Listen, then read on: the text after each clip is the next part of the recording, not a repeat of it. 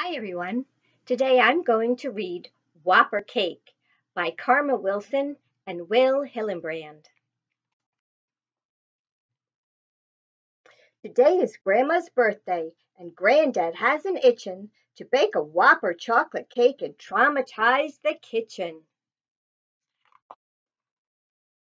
Grandma scolds, "Now listen up, don't make a fuss, you hear? Land sakes, I swear your cakes are getting bigger every year."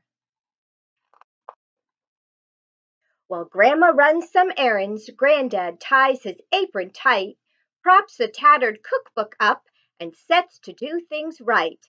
Right odd, that is. Who thought up this recipe?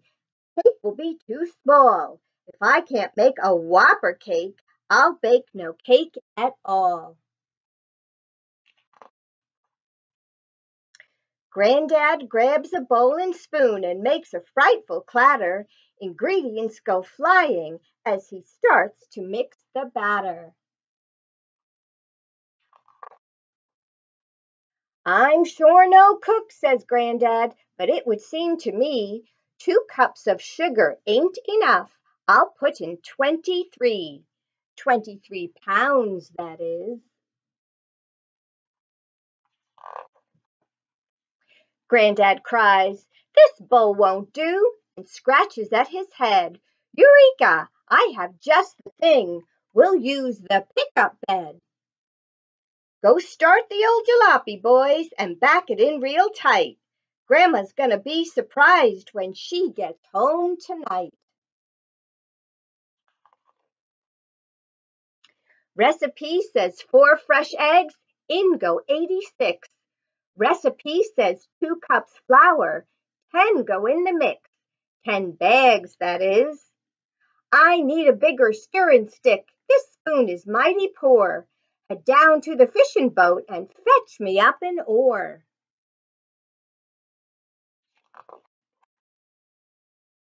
Granddad holds the paddle firm and sets himself to mixin'. I'm thinkin' that old cook stove might not hold this cake we're fixin'. Recipe says 1 pinch salt. Granddad pinches more. Recipe says 1 cup cocoa. In go 24. 24 boxes, that is. Granddad licks the mixin' ore. It tastes just like a dream. But Grandma likes her birthday cake topped off with fresh ice cream. Let's head down to the market, boys, and buy up all they've got.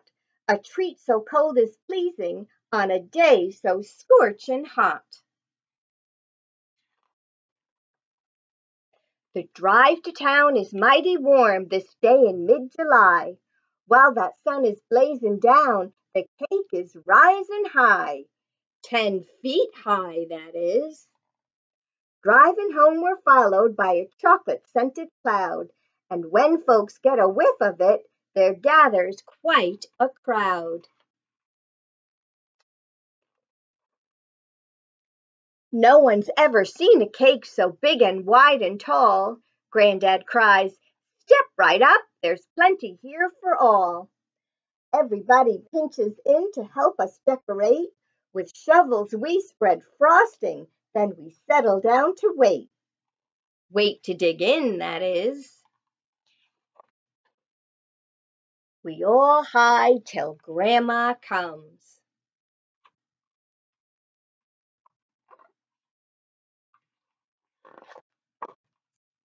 And then we yell, "Surprise!" And when she sees that birthday cake, she can't believe her eyes. "All this fuss for me?" she asks. "But why, for heaven's sake?" "Your heart's so big," says Granddad, "you deserve a Whopper cake." Grandma blows her candles out. "I've just one wish, I guess. I'll enjoy this Whopper cake."